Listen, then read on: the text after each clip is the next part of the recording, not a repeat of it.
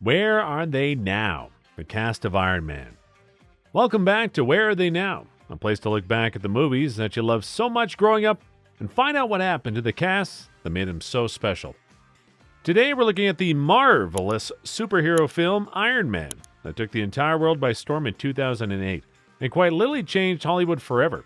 Number 10, Farhan Tahir, Raza.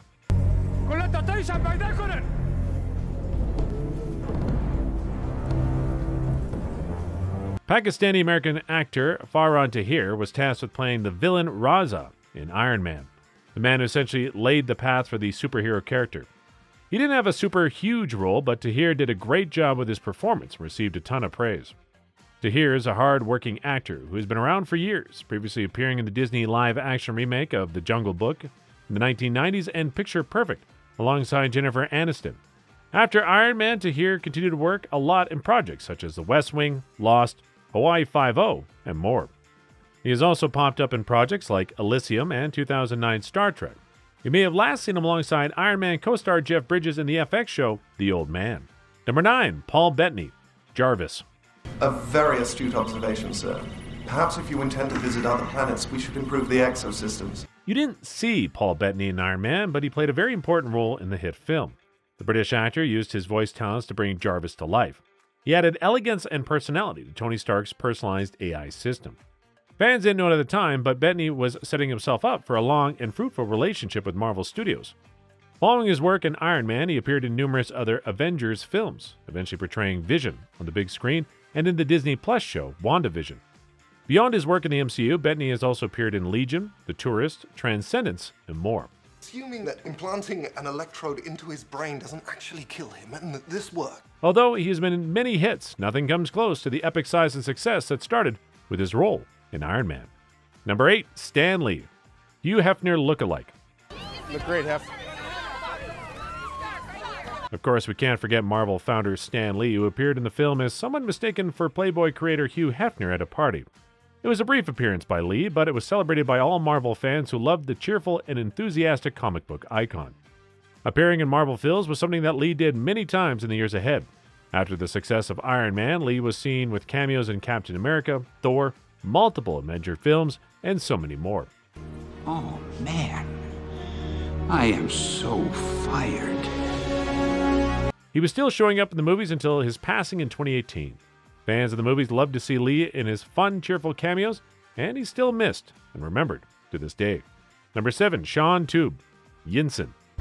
But apparently not enough for this place. They speak Arabic, Urdu, Dari, Pashto.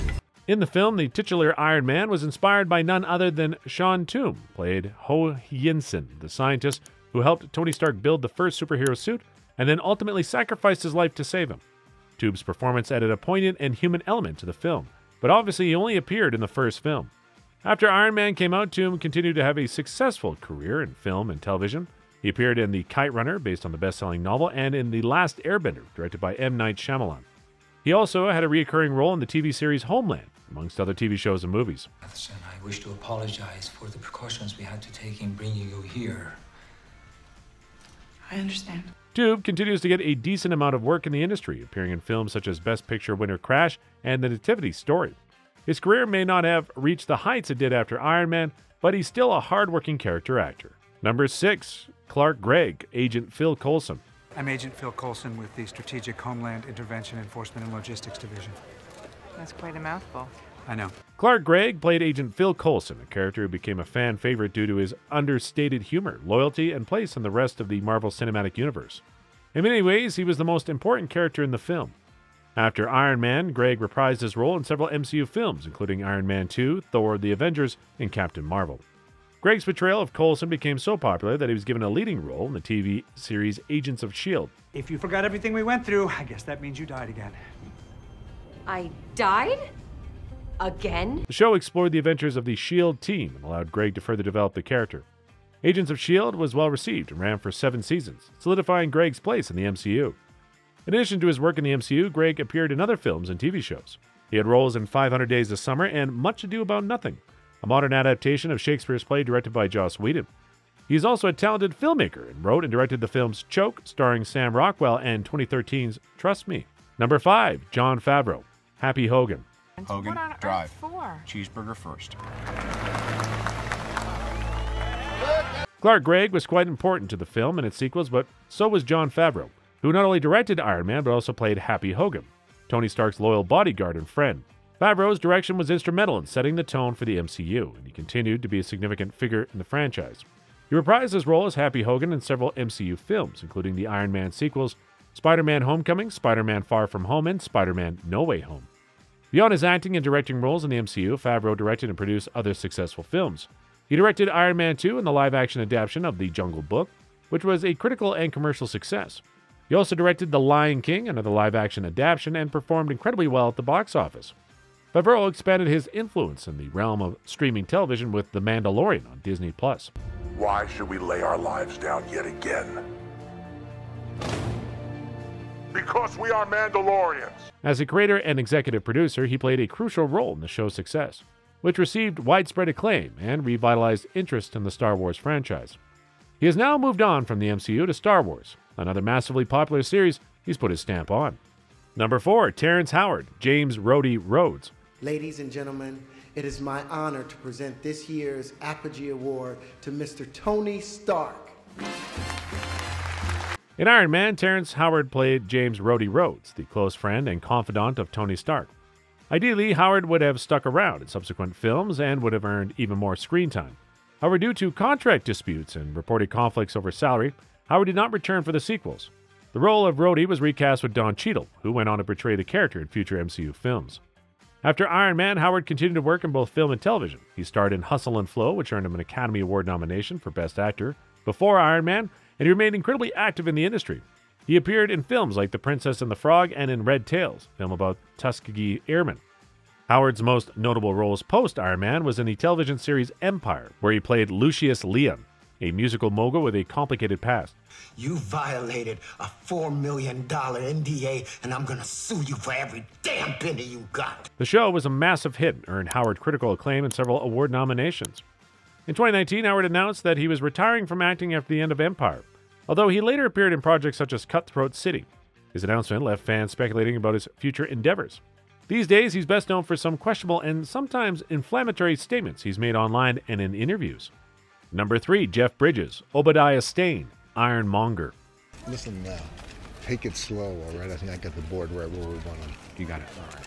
Every superhero movie needs a super villain, and the first Iron Man film got a great one thanks to Jeff Bridges. Bridges played the antagonist Obadiah Stane, a former business partner of Tony Stark, who becomes the villain Ironmonger. Already a very popular and well-established star in Hollywood, Bridges continued to enjoy a successful acting career after Iron Man hit the screen. In fact, just a few years later, Bridges won an Academy Award for Best Actor for his role in Crazy Heart, where he played a down-and-out country singer. His performance was widely acclaimed and marked a high point in his outstanding career. Bridges also starred in other notable films, including True Grit. His performance earned him another Academy Award nomination. He appeared in Tron Legacy, reprising his role from the original Tron that debuted back in 1982.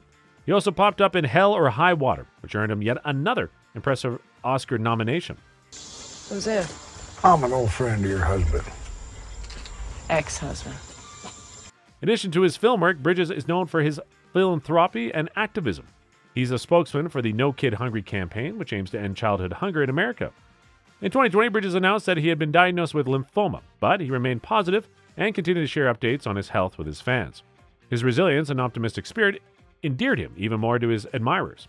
He's still working hard to this day and was most recently seen in the hit FX drama The Old Man. Number 2, Gwyneth Paltrow, Pepper Potts. A few tears for your long-lost boss? Tears of joy. I hate job hunting. Yeah, vacation's over.